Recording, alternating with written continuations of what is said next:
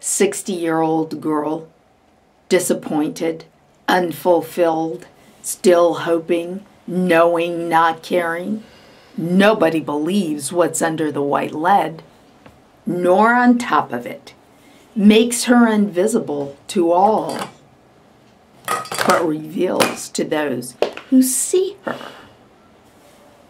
Portrait of a 60-year-old girl, recognized a mistress of invisibility, conspicuous under white lead.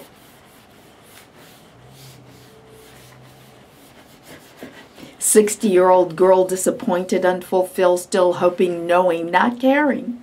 Nobody believes what's under the white lead, nor on top of it.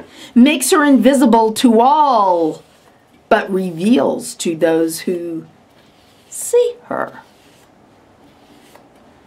Portrait of a 60-year-old girl, recognized a mistress of invisibility, conspicuous under white lead.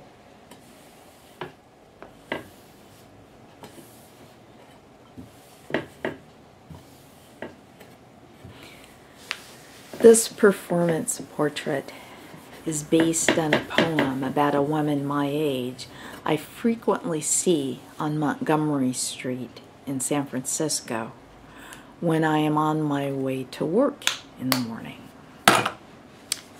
I am fascinated every time I see her. She has a lightness in her movements that contradicts the weariness that shows in her face, a lightness that can only be due to an athletic body trained by hours, trillions of hours of dance. I identify with her, in spite of how obviously she is limited by mental illness. I see her. I see her. I really do. I am sorry if her schizophrenia or whatever it is uncomfortable for her. But I am so glad for her body that she has had trillions and trillions and trillions of seconds of muscle memory of making art.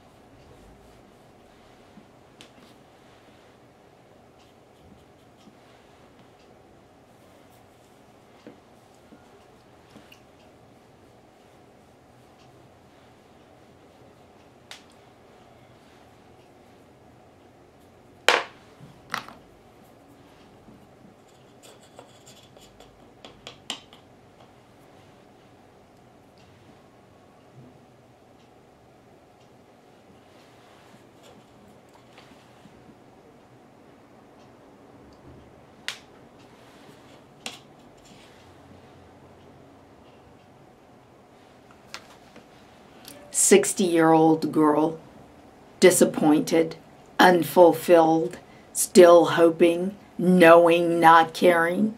Nobody believes what's under the white lead, nor on top of it.